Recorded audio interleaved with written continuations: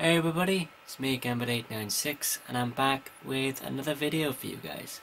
Today I'll be re-reviewing I, Vampire, Volume 1, Tainted Love.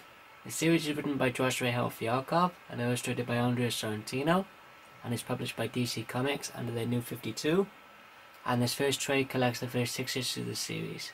So the story starts out and we meet our two main vampire characters, Andrew Bennett and Mary Queen of Blood.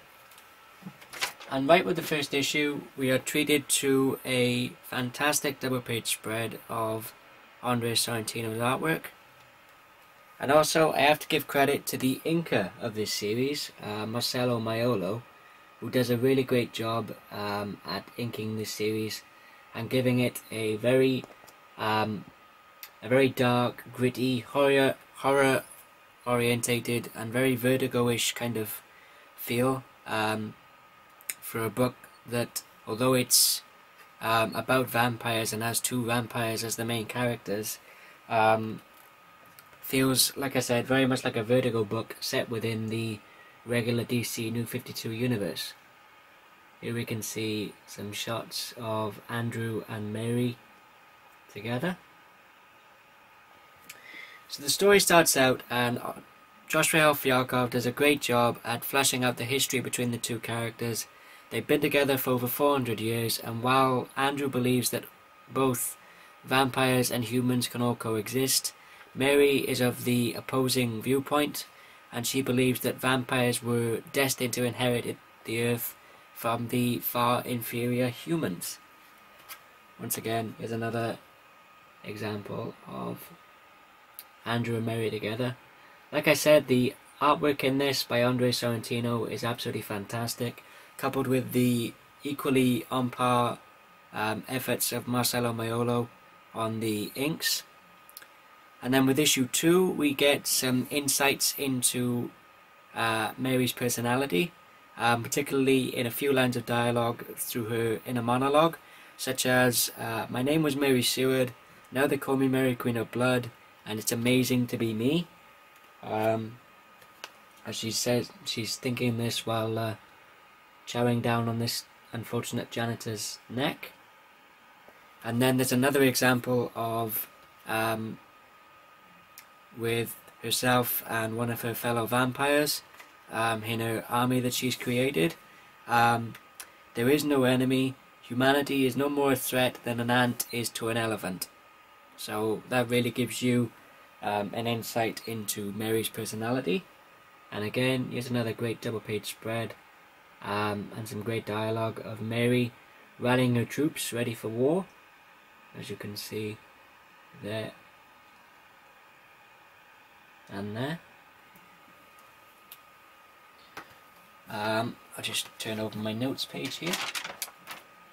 There's some really great action scenes in this. I'll just show you a few pages as an example. As you can see there.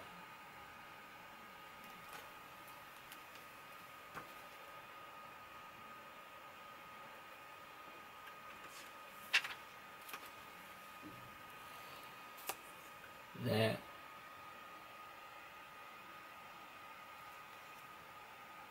And there. So the story follows both Andrew while he tries to stop Mary and her army of vampires, and also follows Mary's exploits as well. Fialkov, upon rereading this and listening to James Donnelly's review of issue 17, Fialkov really likes his ill-timed humour. There's a line from Mary at the end of issue 2. "My name is Mary Queen of Blood. As of today, I'll be the ruler of the entire filthy planet. What did you do this morning?" Which I thought was kind of funny. And then with issue 3, we were introduced to our two main supporting characters of Professor John Troughton, who is Andrew's best friend, as you can see in this flashback scene to the hippie days, which is also the first meeting between John Troughton and Andrew Bennett. And there. And then there's another really great double page spread, and again, even when this book is at its darkest and most bloody, Like I said, Josh Fialkov really likes his ill-timed humour, which I'll get onto in a second. As you can see, again, more fantastic artwork from Andrea Sorrentino. There. And there. There's some great lines, particularly from this one vampire which Andrew lets escape. You think we are all there is. We are Legion. Actually, I just staked everyone in the house, so, you know, not so Legion. Oh, crap. And then she runs off, which I thought was kind of funny. And then we get introduced to our second secondary character of Tig, as you can see there. We then have a road trip to Gotham City between Andrew, John and Tig. And we also find out some interesting tidbits of information from John Troughton about what happens to a vampire when they live to be as old as Andrew Bennett, which I don't want to give away because I want you to guys to go out and read this for yourselves. Also, throughout these 6 issues, Andrea Sorrentino does a great job of illustrating some of the vampire powers in this. They can turn into bats, as you can see from this double-page spread. They're allergic to holy water, and they can turn into steam, as well as a few others, which I don't want to give away. There's some really cool guest appearances in this, particularly one of my favourites being John Constantine, as you can see there. And then there's Andrew turning into mist and briefly kicking John's ass and telling him, I'm going to go and stop Mary in case I don't stop her and her army. Tell all your wizard and warlock friends to be ready for war, because that's what's coming. And there's also some really great surprising revelations throughout these first 6 issues as well. The only niggle that I have with this first story arc is the character of Tig, to me personally, comes across as a little bit one-dimensional, but perhaps Josh Fialkov initially wrote her that way. But that's the only kind of real niggle that I have with this first story arc and the character of Tig.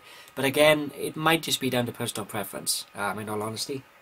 Again, there's another really cool guest appearance by Batman, as you can see there. And then with the end of up until the end of issue 6, there's some great action scenes, and there's some really great surprising reveals as well. Again, Josh Fialkov really likes his ill-timed humour, which I'll get onto again in a second. As you can see, more great artwork from Andrea Sorrentino. There. And there. Vampiric Horde, Murdery Jerks, Evil, which I thought was pretty funny. Mary Queen of Blood, Vampire Queen, Ex-Girlfriend, Way Evil. And again, I'll just show you some more of the action scenes and the artwork, as you can see there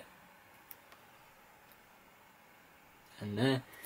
Initially, when I first picked up this first trade paperback and I read the ending to issue 6, I was like, huh? Oh my god, just came completely out of left field. I did not see the ending coming, and initially when I first read it, I wanted the second trade there and then to find out where the story was going to go, and I'll also be reviewing volume 2 relatively soon for you guys. Overall, I really enjoyed this. The writing sorry, I keep getting the names mixed up. The writing by Josh Fialkov is absolutely fantastic.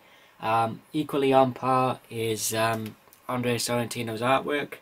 And like I said, Marcelo Maiolo, who does the inks, does a really great job at bringing Sorrentino's artwork to life.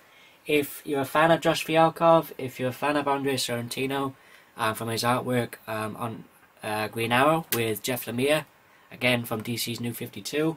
If you're a fan of DC Comics, if you're a fan of vampires, or if you're a fan of horror comics, or if you're a fan of the original I, Vampire series by J.M.D. Mateus and Tom Sutton, from the 1980s issues from the House of Mystery comic, then I definitely say that this new series of I, Vampire is definitely worth checking out.